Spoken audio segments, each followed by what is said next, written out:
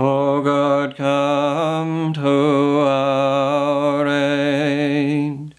O Lord, make haste to help us. Glory be to the Father, and to the Son, and to the Holy Spirit, as it was in the beginning, is now, and ever shall be, world without end. Amen. Alleluia. Come, Spirit, blessed with God the Son, and God the Father, ever one. Shed forth your grace within our breast, and live in us a ready guest. By every power, by heart and tongue, by act and deed, your praise be sung. Inflame with perfect love each sense, that other souls may kindle thence. Hear me, Lord, and come to rescue me. In you, O Lord, I take refuge. Let me never be put to shame. In your justice set me free. Hear me and speedily rescue me. Be a rock of refuge for me, a mighty stronghold to save me. For you are my rock, my stronghold. For your name's sake lead me and guide me. Release me from the snares they have hidden. For you are my refuge, Lord. Into your hands I commend my spirit. It is you who will redeem me, Lord.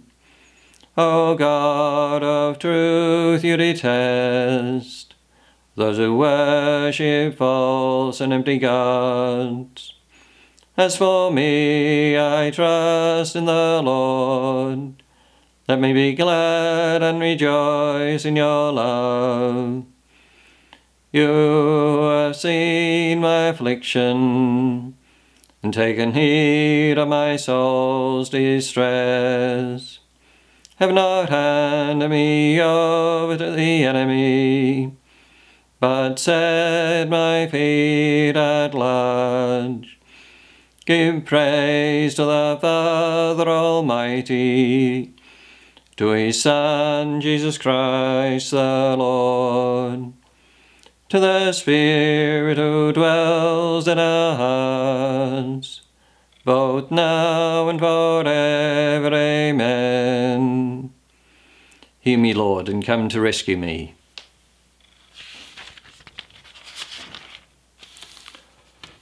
Lord, let your face shine on your servant.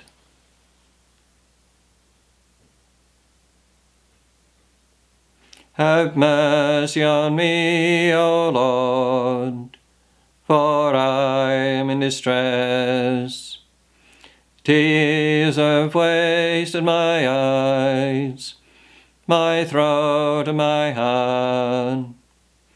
For my life is spent with sorrow, and my years with sighs. Affliction has broken down my strength, and my bones waste away. In the face of all my foes, I am a reproach, an object of scorn to my neighbours, and of fear to my friends. Those who see me in the street run far away from me. I am like a dead man forgotten, like a thing thrown away. I have heard the slander of the crowd. Fear is all around me, as they plot together against me, as they plan to take my life. But as for me, I trust in you, Lord. I say you are my God. My life is in your hands, deliver me from the hands of those who hate me. Let your face shine in your servant. Save me in your love. Praise the Father, the Son, and Holy Spirit, forever and ever. Lord, let your face shine on your servant. Blessed be the Lord, who has shown me the wonders of his love.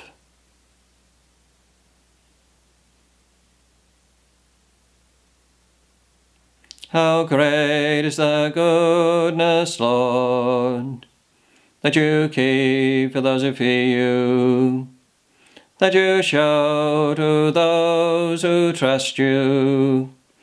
In the sight of men, you hide them in the shelter of your presence, from the plotting of men. You keep them safe within your tent, from disputing tongues. Blessed be the Lord who has shown me the wonders of his love. In a fortified city, I am far removed from your sight. I set my alarm, yet you heard the voice of my plea when I cried for help. Love the Lord, all you saints. He guards his faithful, but the Lord will repay to the full those who act with pride. Be strong, let your heart take courage, all who hope in the Lord. Praise the Father, the Son, and Holy Spirit, forever and ever. Blessed be the Lord, who has shown me the wonders of his love. Lead me in the way of your truth, and teach me, O Lord. You are the God who saves me. A reading from the book of Deuteronomy. Moses spoke to the people. He said, "And now, Israel, take notice of the laws and customs that I teach you today, and observe them, that you may have life, and may enter and take possession of the land that the Lord, the God of your fathers, is giving you. You must add nothing to what I command you, and take nothing from it, but keep the commandments of the Lord your God, just as I lay them down for you. You can see with your own eyes what the Lord has done at Baal Peor. All the followers of the Baal of Peor have been wiped out from among you by the Lord your God. But all of you who stayed faithful to the Lord your God are still alive today. See, as the Lord my God has commanded me, I teach you the laws and customs that you are to observe in the land you are to enter and make your own. Keep them, observe them, and they will demonstrate to the peoples your wisdom and understanding. When they come to know of all these laws, they will exclaim, 'No other people is as wise and prudent as this great nation.' And indeed, what great nation is there that has its God so near as the Lord our God is to us whenever we call to him? And what great nation is there that has laws and customs to match this whole law that I put before you today? Put this question then to the ages that are past, that went before you, from the time God created man on earth. Was there ever a word so majestic, from one end of heaven to the other? Was anything ever heard?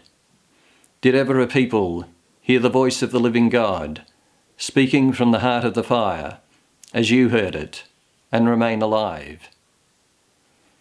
Has any God ventured to take to himself one nation from the midst of another, by ordeals, signs, wonders, war, with mighty hand and outstretched arm, by fearsome terrors? All this that the Lord your God did for you, before your eyes in Egypt. This he showed you, so that you might know that the Lord is God indeed, and that there is no other. He let you hear his voice out of heaven for your instruction. On earth he let you see his great fire, and from the heart of the fire you heard his word.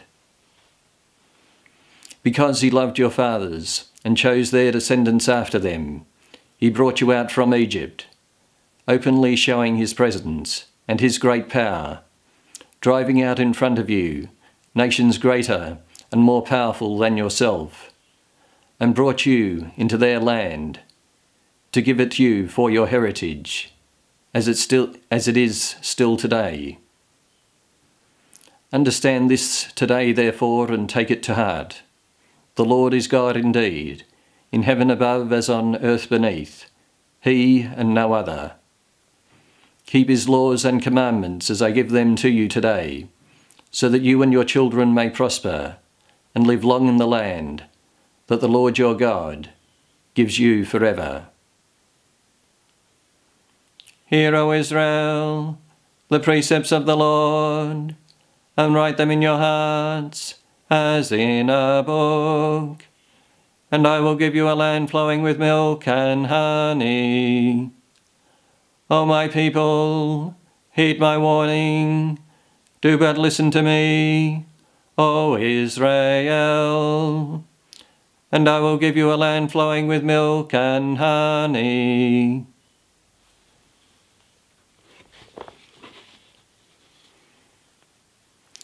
A reading from the life of Saint Anthony by Saint Athanasius. After the death of his parents, Anthony was left alone with an only sister who was very young. He was about 18 or 20 years old, and undertook the care of the household and his sister. Less than 6 months had passed after the death of his parents, and he was going to the church, as was his custom, turning over in his mind the way that the apostles had left everything to follow the Saviour, and how those people in the Acts of the Apostles had sold their possessions and had laid the proceeds at the feet of the apostles for distribution among the needy. He was also thinking of the great hope stored up in heaven for these people. With these things in his mind, he went into the church. It happened that the gospel was then being read, and he heard what the Lord had said to the rich man. If you would be perfect, go, sell what you possess, and give to the poor, and you will have treasure in heaven. And come, follow me. As though this reminder of the saints had been sent to him by God, and as though that passage had been read specially for his sake, Anthony went out immediately and gave to the villagers the possessions he had inherited from his ancestors. They consisted of some 300 very pleasant and fertile acres, so that they would not be an encumbrance to him and to his sister. He sold all his possessions and gave the considerable sum he raised to the poor, keeping back only a little of it for his sister. Again, when he went into church, he heard what the Lord said in the Gospel: "Do not be anxious about tomorrow." He could not wait any longer, but went out and gave away even what he had kept back to the poor. He left his sister in the care of some well-known, trustworthy virgins, putting her in a convent to be brought up, and he devoted himself to the ascetic life, not far from his home, living in recollection and practising self-denial. He laboured with his own hands, for he had heard that, if anyone will not work, let him not eat. And of what he earned, part he spent on food, and part he gave to the poor. He prayed frequently, for he had learned that one ought to pray in secret, and pray without ceasing. He was so careful in his reading of Scripture that nothing escaped him, but he retained it all, so that afterwards his memory served him in place of books. And so all the people of the village and the good men with whom he associated saw what kind of man he was, and they called him the friend of God. Some loved him as a son, and others as though he were a brother.